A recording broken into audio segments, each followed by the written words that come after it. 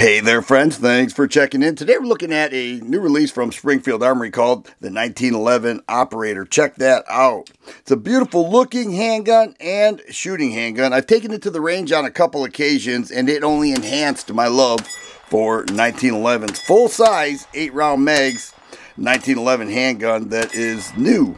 And if you go with this, you'll see it offers a lot of gun for the money once we get into the specs. But it comes with this cardboard case, then a soft case, and two 8-round magazines. MSRP $1,099. Now you may be saying, I thought Springfield already had an Operator line. How is this a new release? Well, they do. It's called the 1911 Marine Corps Operator. That has a green Cerakote frame, an angled rear sight, 7-round mags instead of 8, and an MSRP of $1,308. So $209 more for that.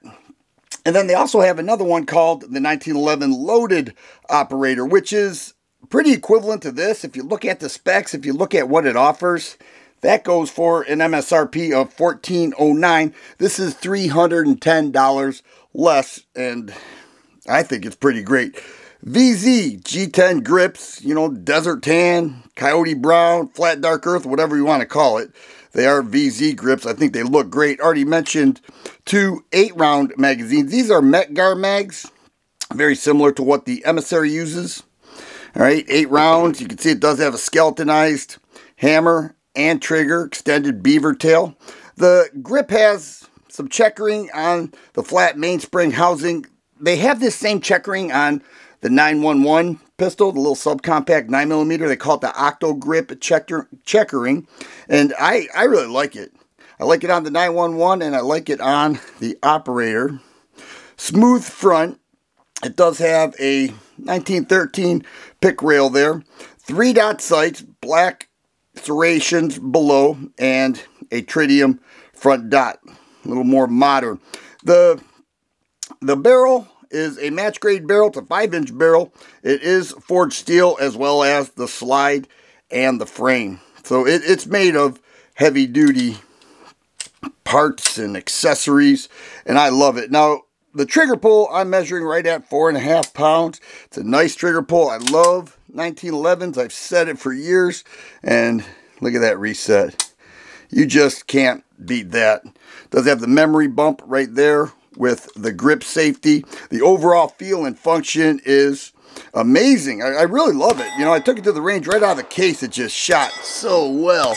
And I'm used to that because of the Emissary that they recently released. Now, if you look at the Emissary, this has an MSRP of $1,278. So this is a little bit less than the Emissary. They both have the same tritium front dot. You can see the rear sight, 2-dot versus the U-notch. And of course, the grips are a bit different. If you really squeeze this, you'll get a real firm grip. You get some markings on the hand. I love that pistol right there. I love it. And I love this too. They shoot identical. And I can't emphasize that enough. The one thing that this has, outside of it being all Cerakoted black, is that an ambi thumb safety. Those who are lefties may like that. And the 1911 Loaded has an ambi thumb safety too. So it's very, very much identical to this with a much lower MSRP. Both these are amazing handguns. Let's go ahead and get on the scale. It breaks down the same as any other 1911. It does have a GI style guide rod, not a full length guide rod. That's another thing you'll notice, is that the Emissary uses a bull barrel, as were this a little more standard. But if you could take apart a 1911 rather quickly, the way I can, you will have no issue at all. The unloaded weight, 2 pounds, 9 5/8 ounces. We move that to just ounces.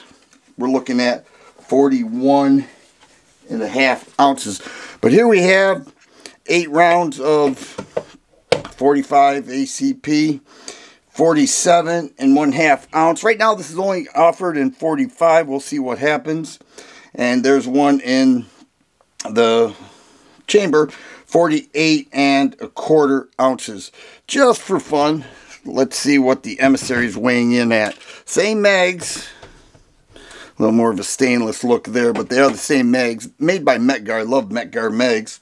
49.5. So the Emissary is a little bit heavier, which is no surprise to me because last time I did this, I was able to see that the Emissary is an ounce or two heavier than the standard 1911s. But the operator's great. I mentioned I took it to the range on a couple occasions. Let's roll through some of those scenes and we'll come back and wrap it up.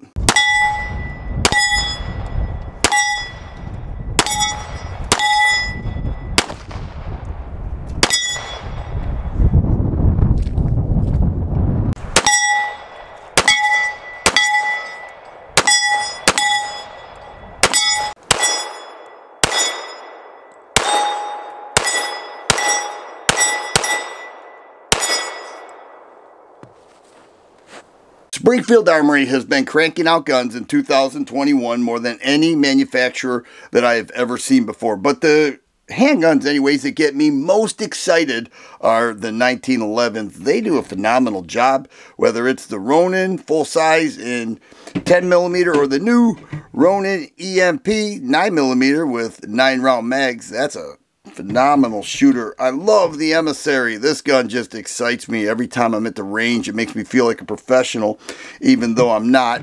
They have the mil-spec, you know, a little bare bones 1911, but now they have the 1911 operator, and I love it. I really do love it. It's just a enhanced, featured, full-size 1911 that I think looks cool, but it is on target. And so we can look forward to that in the future, as well as more reviews featuring this 1911 operator made by Springfield Armory. If you like videos like this, please subscribe and share. I always appreciate the thumbs up button. Thanks for watching, and you guys be safe.